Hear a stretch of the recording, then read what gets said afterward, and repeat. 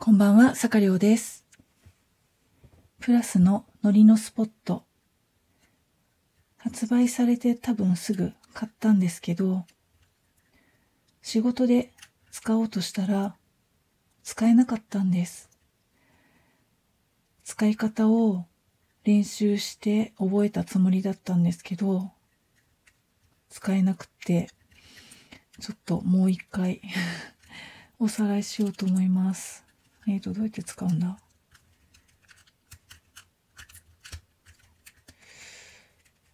こうなんですよね。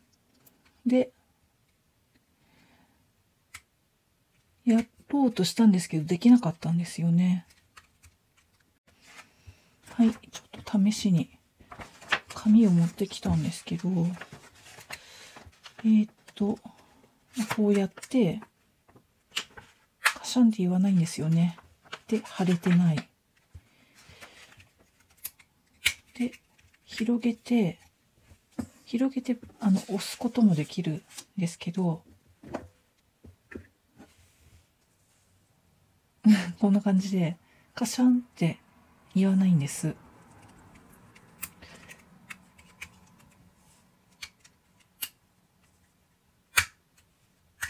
はい。ちょっと使い方を確認します。説明書、どこにやったかわからないので、多分、写真に撮った記憶はあるんですけど、写真がないので、これはプラスさんのサイトに説明書っていうリンクがあって、そこをタップしたら出てきました。このパッケージの裏側ですね。はい。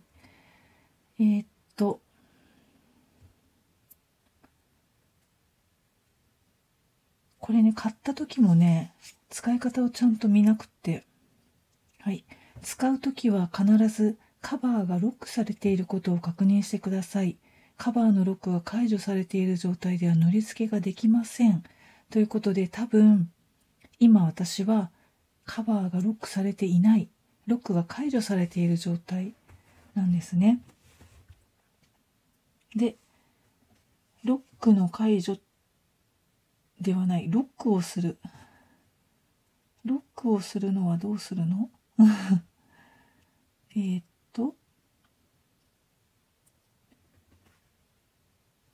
このカバーをベースに軽く押し付けながらパチッと音がするまで矢印の方向に動かし、先端部分をロックしてください。もうロックされてるよね、多分これ。じゃない、これは持ち運ぶ際の開閉方法。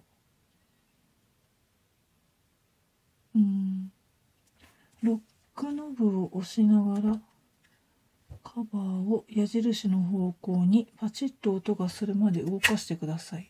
パチッと音が今しました。で、カバーを90度開いた状態で、90度はこの状態でパチッと音がするまで矢印の方向に動かしてください。あ、これ？そしてカバーを閉じます。あ、なんかできそうな気がする。そういうこと？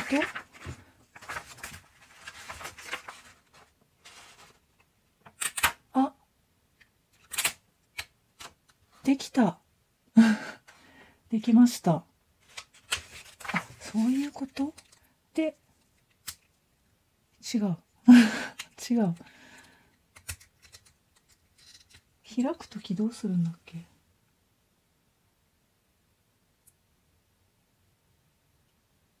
ベースを開く。こうか。こうやって、あ、できた。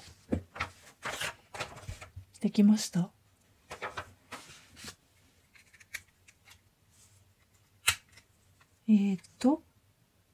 つまりこの状態じゃないと使えないってことよね。で、これを閉じるには、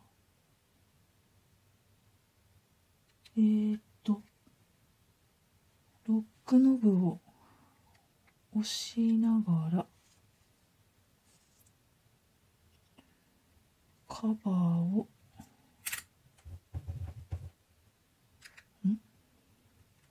違うね。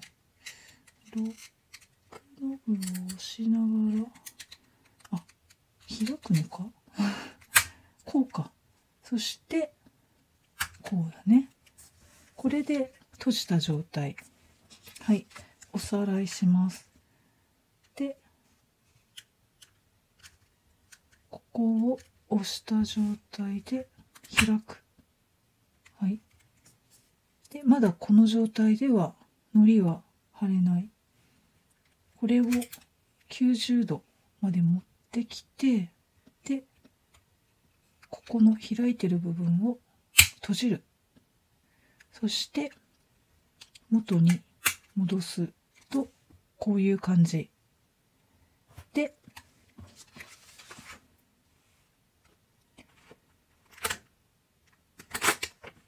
挟んで糊が貼れるし、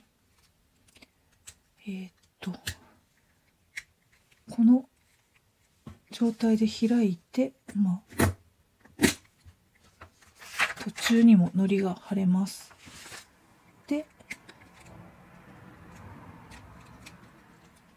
よいしょ。これを戻すには、この状態でここを押しながら開く。そして閉じて戻すですね。はい。やっと分かったかな。使い方をちょっと見ないで逆さまにして見ないでやってみましょう。まずこの状態で使うには開く。そして90度押す、戻す、そして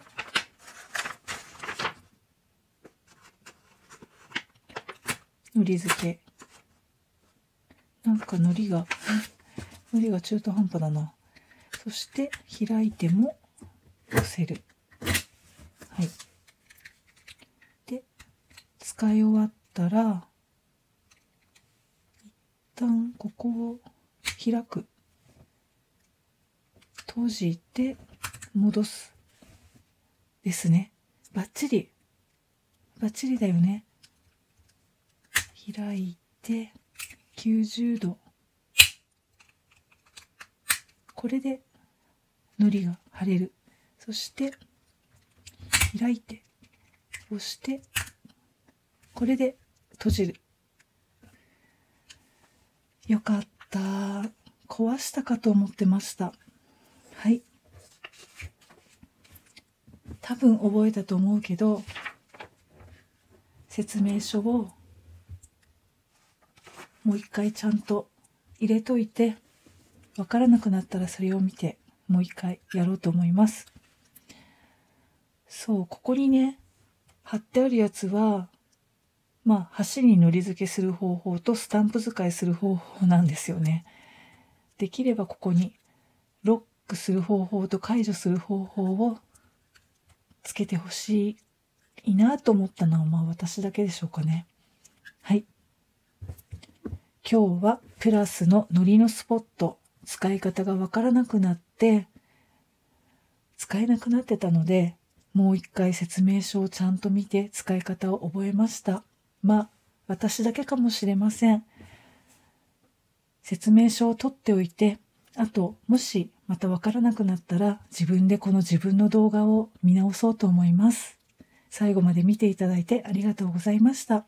チャンネル登録、高評価、コメント、とても嬉しく励みになっています。いつもありがとうございます。これからもよろしくお願いいたします。それではまた。